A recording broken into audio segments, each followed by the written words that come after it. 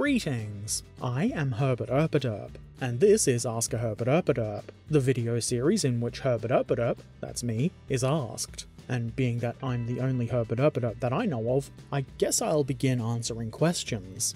Ratto said, is there a truth behind the rumours about Derptopian Cosmos Marines and crayons?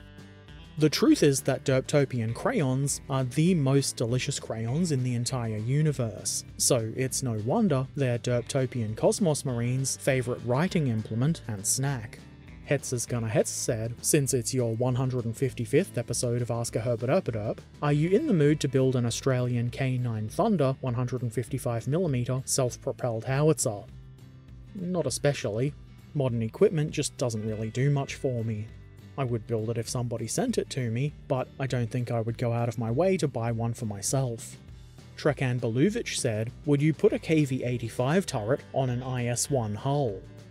Sure, that would be so rebellious, people would be all like, ooh, what a rebel. By which I mean, isn't the KV-85 turret pretty much what they did use on the IS-1?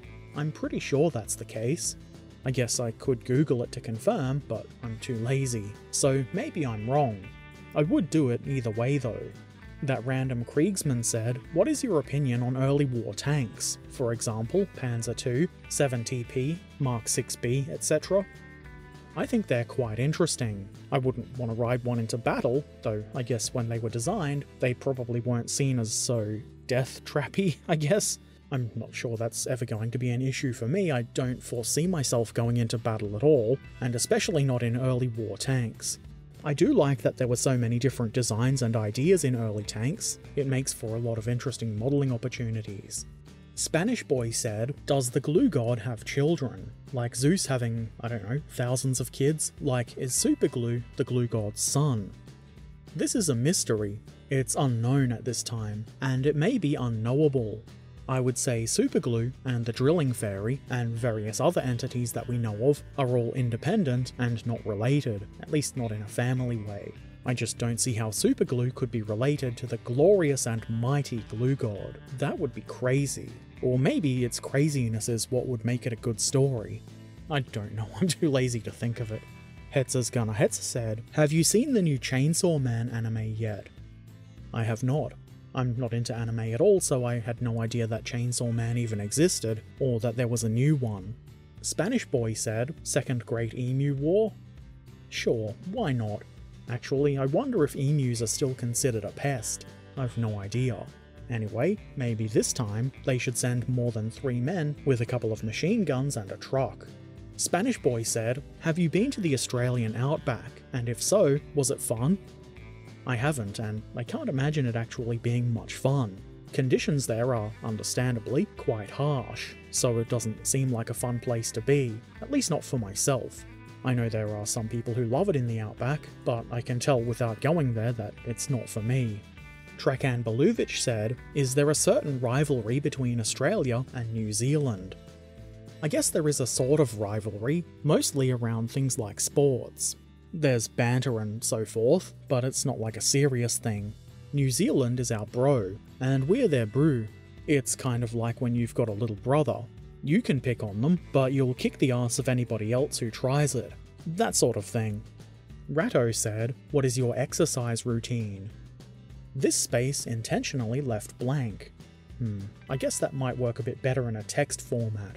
Anyway, I don't really have an exercise routine. I'm really bad at being consistent with things like exercise, mostly because I just hate doing it. When my sister lived a bit closer, we would often go on walks and she would kind of force me into that sort of consistency, because I just can't seem to do it myself. I do try to go walking at a minimum, but now that it's coming into the hotter part of the year, I have less and less motivation to do that. I found basketball, or at least shooting hoops. I don't really play the game, but I do find it to be one of the more enjoyable physical exercises, mostly because you can gamify it. I mean, it is a game. I find I need some sort of gamification to make exercising less awful, rather than just moving for the sake of moving. I still don't really feel a lot of motivation to do basketball either. I never get that good feeling after exercising that people are always talking about, so while I do know that it's good for me, it's really hard to motivate myself and have the consistency required for there to be a routine. If I'm trying to lose weight, I actually find it easier to do so through just eating less and better.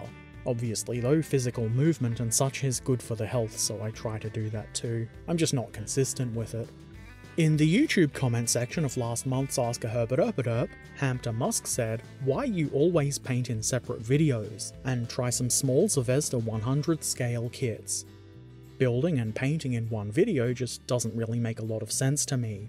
If I was to try and build and paint every model for every video, I would effectively be doubling the amount of work I have to do, actually probably more than doubling it, while ruining painting as a hobby for myself by forcing myself to have something painted every single week.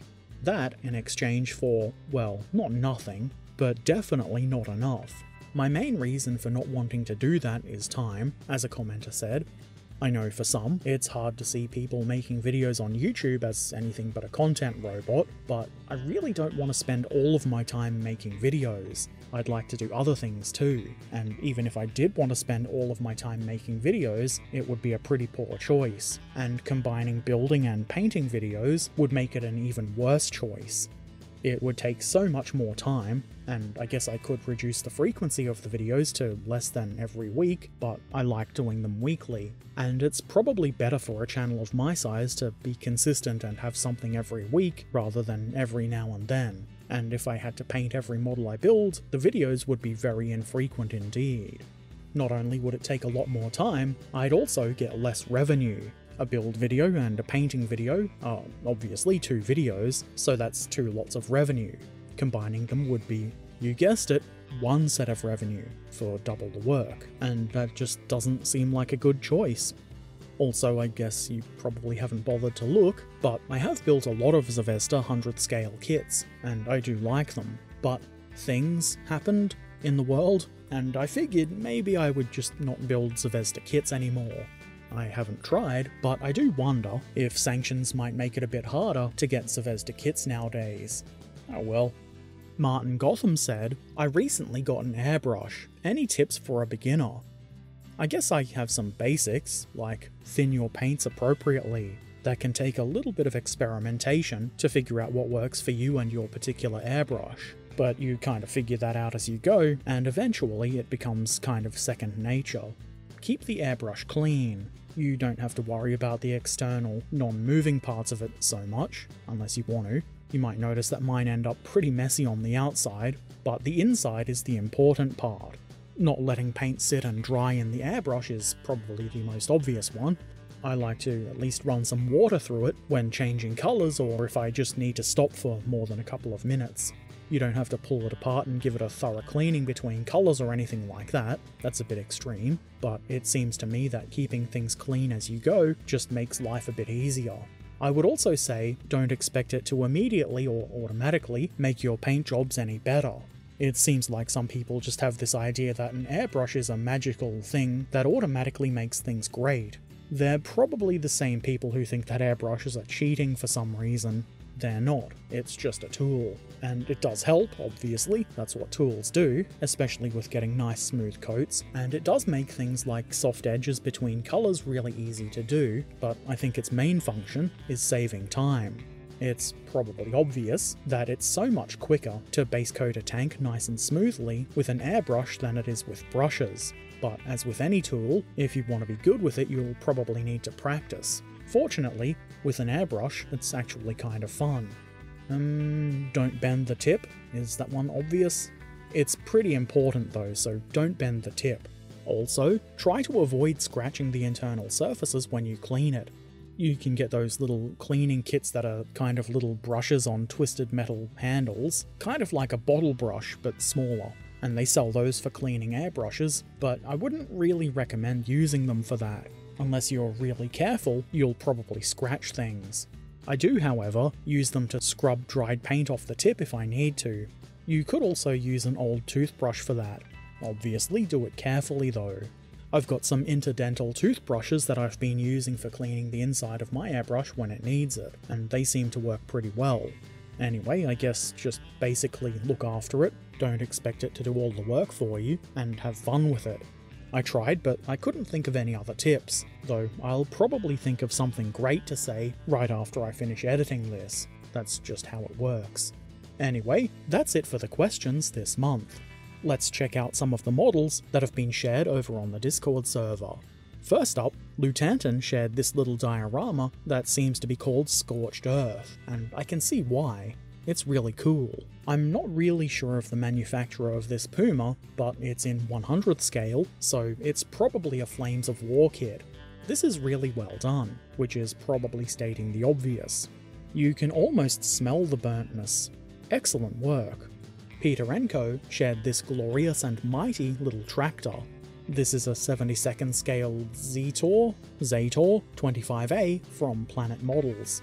You can tell I know what it's called and wasn't just reading what Peter & Co. wrote by the way I knew exactly how to say it. You're a liar, Herbert! Yeah.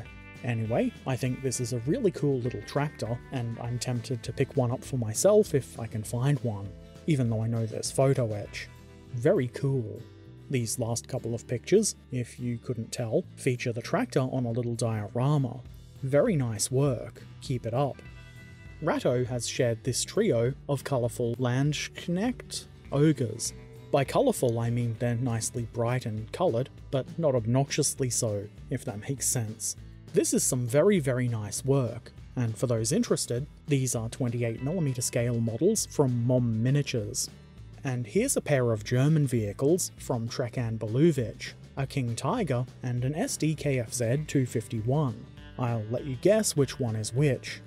Both of these are 15mm scale plastic models from Battlefront. Trekan says he scraped the detail off the tank's right hull to make it a bit different. I do like that.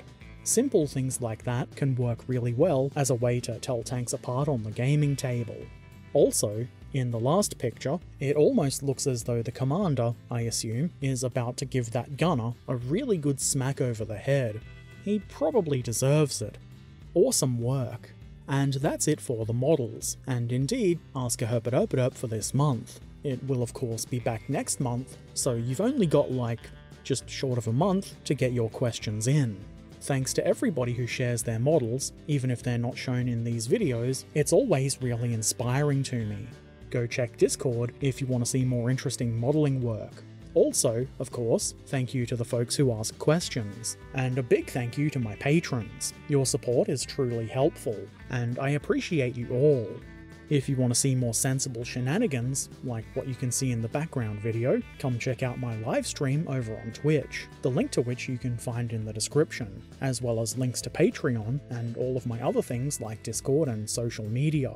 As always, I shall return soon, so until then, be excellent to each other, have a fantastic day, and thanks for watching. Farewell.